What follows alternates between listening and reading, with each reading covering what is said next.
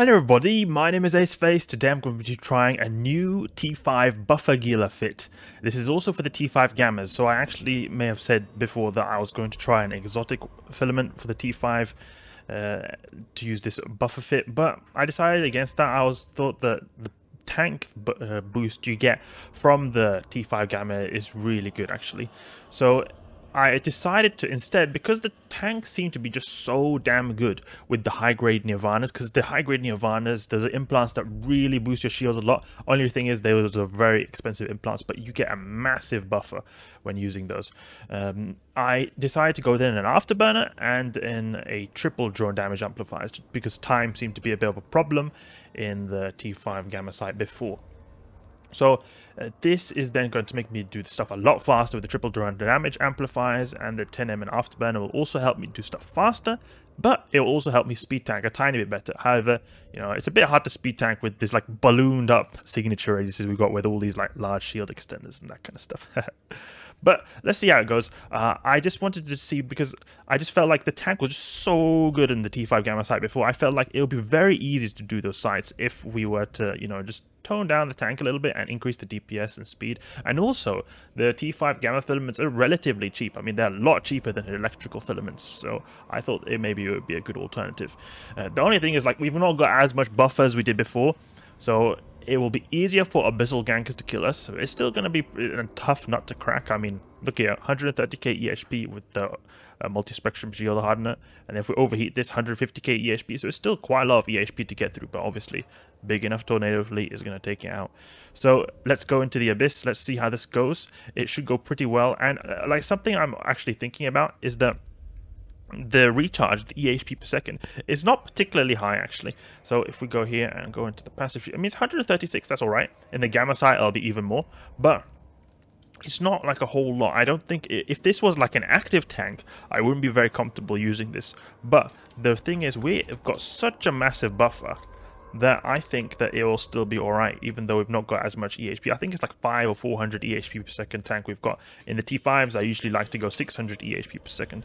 But the thing is, we've got such a massive buffer that I think that by the time the NPCs break through our buffer, we've already going to be killed off the major DPS sources, and because of that, probably our passive regen will just take over. Let's just see how it goes. I hope we get a Charybdis Tyrannus wave, because that's a very good like benchmark for DPS. Also the Vedmak waves as well, they're very good for benchmarking the DPS, just the sheer amount of DPS there's incoming in there.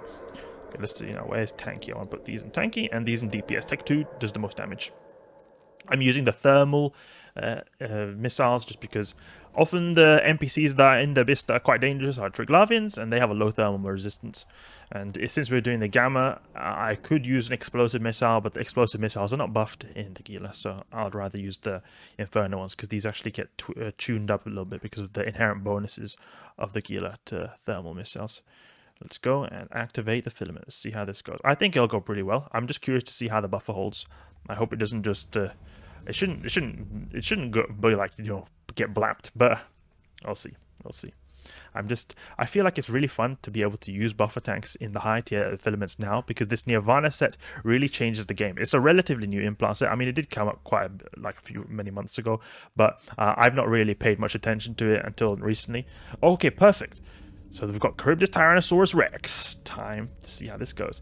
We'll take out the Entanglers, because they're going to make me go faster. And also the Illuminators actually is a possibility as well. Let's actually go for the Illuminators, because they're going to make my signature radius balloon up even more than it already is. We've got a Tachyon Cloud over here. Tachyon Cloud is going to make us get very close very quickly and be able to orbit at 500. So it shouldn't be any issue right there.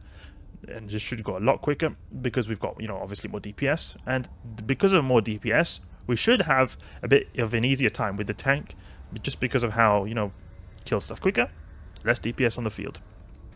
Okay, we're going really fast now. The Tachyon Cloud is soon gonna finish. There we go. Where is Charybdis Tyrannus? There's Charybdis Tyrannus. Okay, so we'll just shoot some missiles there. Get here and try to orbit now at maybe 7.5. Let's see now, how was our buffer looking at here? So 180k. That's still really good. A really good buffer. So look, we've not even barely scraped our buffer now actually in the in these, like on our approach to Charybdis Tyrannus, which is the most dangerous point. Now that we've got an orbit, it's really just a walk in the park. Nothing more to think about. Just orbit Charybdis Tyrannus. We'll hardly take any damage at all, just because of, you know, speed tanking. So this is going to be quite hard to speed tank because we've got webifying, and also we've got a massive signature radius with all our shield modules. Shield modules increase the signature radius, and also, you know, the webifying does not help. And then we've got a bit. I mean, the illuminator does not help, though. We've got, see this here. We'll take this out next. It's just annoying that I'm locked down pretty hard with these webs. Okay, let's start shooting this. Charybdis Tyrannus, I think, will be one of the like slower waves in the T5 Gamma. It just has to do... Ooh, multi-body tracking power. This is dangerous. Still, it's alright. The reason is because the Charybdis Tyrannus has most of its HP in the shield pool. Because of this, Charybdis is going to be pretty damn tanky, because the Gamma effect affects all aspects of all types of ships, not just myself. So it'll also make Charybdis Tyrannus a bit tankier. So we'll see how long this takes. We'll see if we can get some decent amount of time. What's the... Yeah, okay. This is actually good for like a stress test, because we've got minus 50% explosive resistance as well. So this is like kind of a worst case scenario, because for when it comes to time, like if we do this fast, that means definitely our Gila is doing well, because if we do this fast, that means we can do even faster if we had the minus 70% explosive resistance. Split these drones up a little bit, put on these guys, start shooting. Lock up Charybdis Tyrannus. The multi-body tracking pylon with the Charybdis Tyrannus next to it is quite dangerous, actually, because Charybdis Tyrannus has a pretty good tracking for a battleship, making this enhance the tracking capabilities even more. It can be quite deadly, actually. But look at our tank. We are barely dropping below like 75%, and we also have the most amount of recharge at 25% right here. So we've actually got very... You can see our shields are not really recharging that fast. It just has to do with the way shield recharge works. It recharges very slowly initially. Then when we get towards 25%, then that's the maximum shield recharge. And then when we get below shield recharge, it again goes down. So basically, if you go below, you could say like 25-30% shield HP, then you are in a very big danger, because the shield will have a hard time getting up from below there. But when you are around the 25 to 30% HP of your shield, then it will actually recharge the fastest. Just when you get below there, then it will start going a lot slower. Let's see, what's the time? Okay, 4 minutes. Okay, not the best, because this Charybdis Tyrannus will take a bit of time to get through. We'll see how this goes.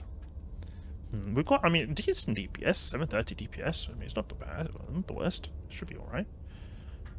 Obviously, as you can see, the shield's taking quite a long time to get through. Pretty beefy shield. Drifters are known to have pretty good shields. It's the way they mainly shield their ships. Interesting fact is that drifters actually they rely very much on, like, you could say, like, external elements of their ship. Like they're very not physical, you could say. It's hard to explain, because the way drifter technology works is the way they actually move their ships. If you look very closely, you can... Now this is just because the blurring. You can see there's a bit of blurring to do those antennas. But actually, the way the drifter ships move, they don't have conventional thrusters. Like, you can't... I don't think you can see any particular thrusters here, because the way they work is they kind of like move space-time around them. So it's kind of like they're using a mini warp kind of... oh, I should have shooting my missiles. They're kind of warping when they are moving just normally, but it's like a very slow kind of warp, so to say. I read something about that in the lore, at least, that they kind of move by shifting space-time around them. And then they're also mainly relying on shields. So what I'm trying to say is that it feels like the drifters, they kind of like have this external bubble that kind of does everything. It moves them, it shields them, when the ship itself is not particularly like sturdy. It's just being protected by this massive shield.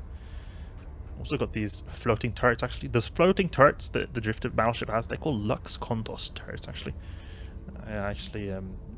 I really like the look of the drifter battleship, so I was kind of... When these guys came out, I was, you know, looking into it a lot when it came to the lore.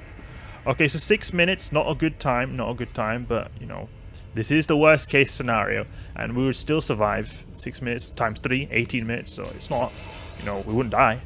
But it's kind of annoying, because you would want to, you know, if we've blinged out quite a bit, you know, we've got these triple drone damage amplifiers. I would kind of like to have, You know, I would have liked to have this a bit faster, but as I said before, this is the worst case scenario, kind of, because we've got the minus 50% EM resistance, explosive resistance, and the drifter wave, which is the heavy shield based ship, so it's not like it's not really expected to go particularly fast.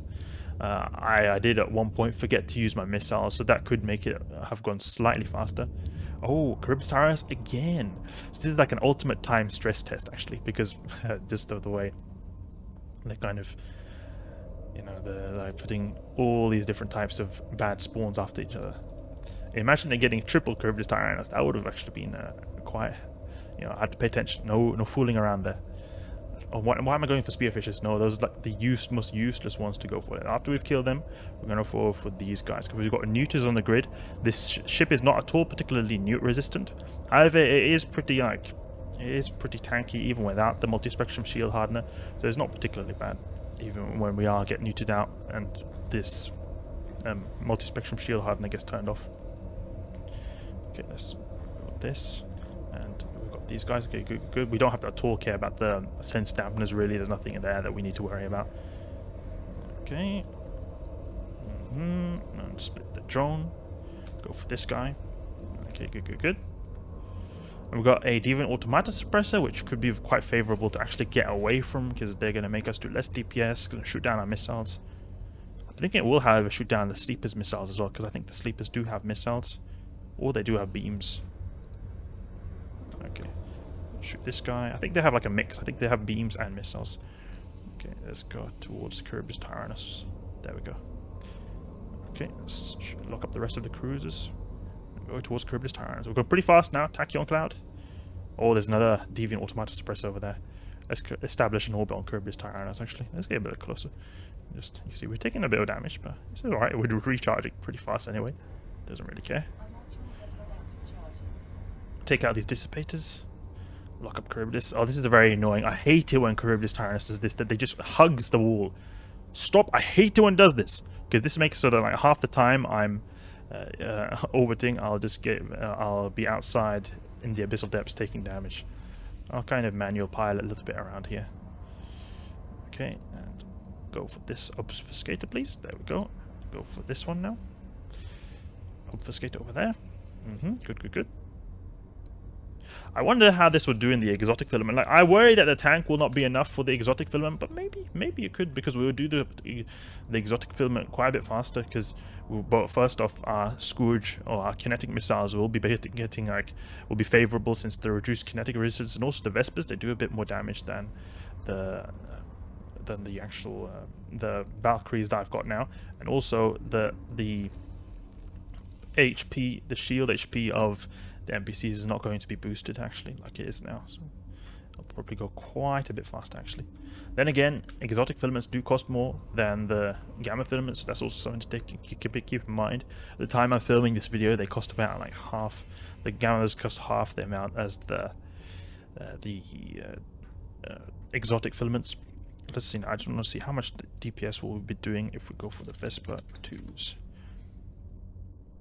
Oh, 816. So I mean, we do quite a bit more DPS. They're almost 80 more DPS, and actually we'll be doing even more than that, because it wasn't simulating the implants. I've actually got a few implants actually that boost my missiles damage, so it'll be doing even more actually. So I think it'll be going quite a bit faster. Maybe that could be a possibility. I just worry quite a bit about the amount of, you know, the amount of shield HP. I'll worry about that. We're under the average of 5 minutes per site, so it's not that good. Maybe I will eventually try the exotic, actually. Maybe there's a possibility there, because I mean, we are still tanking like an absolute boss. I mean, it's a very respectable tank we've got right here. The high grade Nirvanas really make you pretty damn OP, actually, and especially since I'm using the full field extenders 2s, so I'm not using a purges. This field extender just makes us have such a big buffer, so the time it takes to get through that buffer is kind of tank in itself. Like, you can have a good recharge, right? But if you have a big enough buffer, you'll be able to kill off a lot of DPS before they even get through your buffer. So that is a kind of a tank in itself. I'm just quite not too experienced with the buffer, because I've just been so used to using active tanks in the Abyss for a whole long time, actually. Because before the Nirvana implants, active tanks or passive tanks were very popular in the low tier Abyss filaments, but they never really did well in the high tier Abyss. But the Nirvana implants kind of changed the game. Okay, we'll go towards the transfer conduit now, because we are approaching the time it would take actually to get there, just manually by piloting like this. Let's go. He's soon dead. Shoot this guy with the missiles a bit. Good. Recharge the missiles, reload the missiles, and get now towards the transfer conduit. I hope we get a fast wave, but you know, this is a good stress test, as I said before. Good stress test. Okay, let's go to the next one.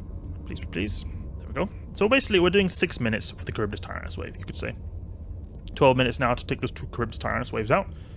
And that's average 6 minutes. So this should take quite a little time, actually. The Rogue Drone battle cruisers are not particularly long. They're not particularly fast either, but they are not a slow wave, at least. So we're going to use the Republic fleet Valkyries, because these guys are very tanky. I don't want to use the flimsy Tech 2 drones, because these Rogue Drone battle cruisers love to eat drones alive. Okay, let's get in range and start shooting our missiles. Okay, so applying maximum. Actually, no, I want to focus on what am I doing? I was thinking that these guys are like rogue drone frigates for a second, so I was splitting them up. But you want to focus on one of them, because they're not like, they don't go down so quickly.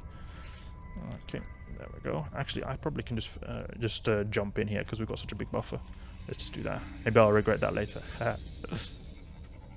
Let's go down here. I'm not taking the loot because I'm on the test server, but it could maybe have actually been a possibility to take the loot just to simulate more, because it will obviously take a little bit longer time to grab the loot than just running it like I am doing right now. We've got so much buffer. So much buffer. Oof. Okay, good. Shoot these guys. Yeah, it doesn't take very long time to kill these guys at all, actually. I should have actually gone for the blast grip over there. That blast grip was already taking damage. Now it's just going to recharge shields. Well, actually, it's not really. Maybe they recharge. These guys are mainly armor-based tank. I'm not really sure. Okay, they've got the same amount of resists on both armor and shields. So maybe they've got like kind of equal. I'm not sure. Okay, good that we're actually killing the spark grip, because that guy switched over for my drones for a second. Shoot this guy now. I'll just stop here, actually. No real point that I keep moving. I see my shields actually diminished there because the spark grip was targeting my drones, but it's alright because he died very quickly. Kill this guy. Okay, but 2 blast grips left. What is the time doing? Almost 15 minutes. So I think this was a little bit faster than the Guristas Tyrannus wave. I mean, the worst case scenario, you know. We took a wrecking shot. It's just like, oh, whatever. Just this Gila, just this little tickle to this Gila, and it takes wrecking shots. These Rogue Drone battle cruisers, they have quite high DPS, especially up close, and their wrecking shots hurt like crazy. If you're using an active tank, it's definitely not something to just take like as if it's nothing, because they will hurt a lot. But since we're going buffer tank, we really don't care. Oof, do you see that? That Republic fleet Valkyrie took like almost all his armor HP because the shields was down. This guy was targeting. Oof. Yeah, these rogue drones, like I told you before, the battle cruisers, they like to eat drones alive. Very cannibal kinds, because they're rogue drones. They like to eat other drones. They're cannibals. Okay, good. Wrecked. Great. Okay, let's go and finish the site. So there we go. T5 Gamma done in 15.5 minutes. Minus 50% explosive resistance, so it's like a worst case scenario. And we got 2 Guristas Tyrannus as well, so this even bad. Like when it comes to time, and we still finished it. I mean, it was not a good time, but it was not extremely like borderline, you know, towards the end. It's all right, and we tanked like crazy actually. So maybe it would be a possibility to try the exotics, or maybe even something else like Firestorm. Firestorms will take a bit of time to do, because Firestorms actually, they have like a bonus to the armor HP pool, so it will take a little bit longer there to, like, you know, kill the NPCs. But one thing to keep in mind is, first off, we have actually thermal missiles, which are also buffed in the Gila, and also the thermal drones, such as the hammerhead,